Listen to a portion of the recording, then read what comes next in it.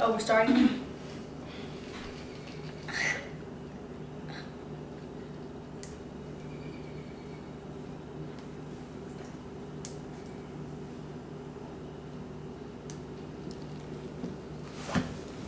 Anna Karowitz was a 14-year-old girl. She wore long black braids and loved to play softball with her 11th grade girls team at Rock Hill High School. One day, Anna had a visit with Dr. DeHyde that changed her life. On November 8, 2005, she found out she was pregnant. She was horrified and felt ashamed, and as if the pregnancy alone wasn't enough, she found out that day she had herpes. Although Anna enjoyed being a teenage girl, one day in October of 2004, Anna made a very grown-up decision that had very big consequences that would change her life forever.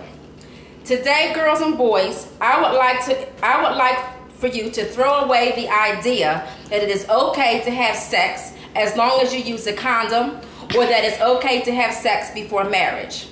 Sex before marriage has many surprising consequences, and today I want to enlighten you on them and persuade you against sexual activity before marriage.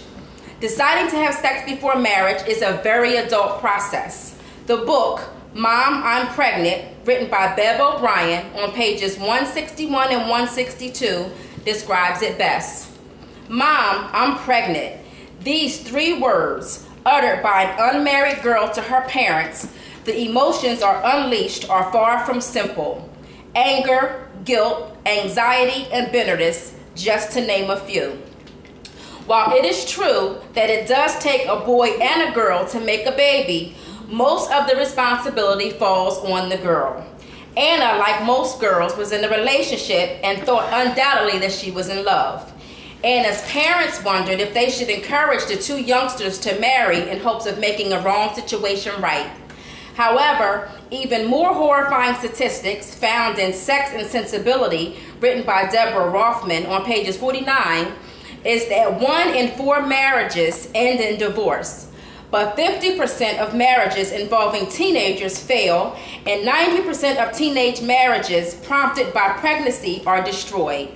If you're wondering what happened to Anna's boyfriend, I am so glad you asked.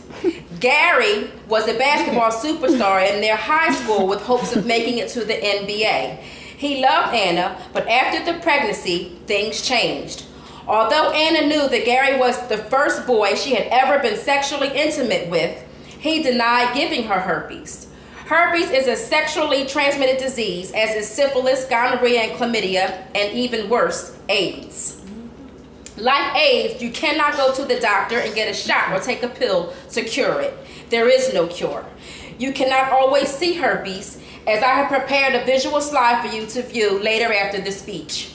Gary did acknowledge the baby, but while Anna dropped out of school in the 11th grade, Gary went on to college and continued to play basketball. He had a life. But as for Gary, Anna and the baby were history. Before Anna had given birth to their baby girl, Gary and Anna's parents had even suggested abortion as a way to make this wrong situation right. As summed up well in the book, How to Help Your Teenager Postpone Sexual Activity, written by Marion Howard, some adolescents view and use abortion as a method of birth control. They are unaware of the painful consequences abortion also brings, especially the emotional depression it brings. They do not realize how much more difficult the reality of abortion will be. They just view abortion as an easy solution to an unplanned pregnancy. Girls, just imagine how it would feel to keep your body pure and virtuous and allowing a boy who was pure and virtuous to find you, and how sacred and wholesome your courtship would be. If you waited until your wedding night to give yourselves one to another, no worries of unplanned or unwanted pregnancies, no sexually transmitted diseases, or having to give up being a teenager would ever be a reality for you. I know peer pressure is very real, but if you should find yourself in a compromising situation with a guy in a relationship, he may have some pressuring lines to get you to have sex. He may say, if you love me, you would do it. And you would say, well, if you love me, you would wait. The guy may also say, if you don't want to do it, I probably won't see you anymore. And you should say, ladies, well, if that's the way you feel, I will miss having you in my life, but I can live without you. He may also say that it's just part of growing up. But girls, I hope you all have understood that having sex does not mean you are grown.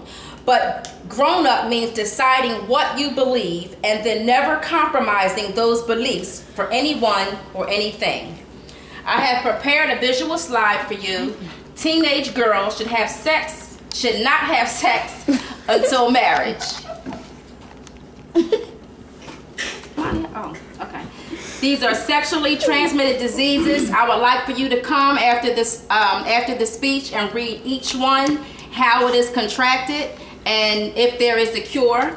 I had also designed a slide to show you what each sexually transmitted disease looks like, and sometimes you cannot see it.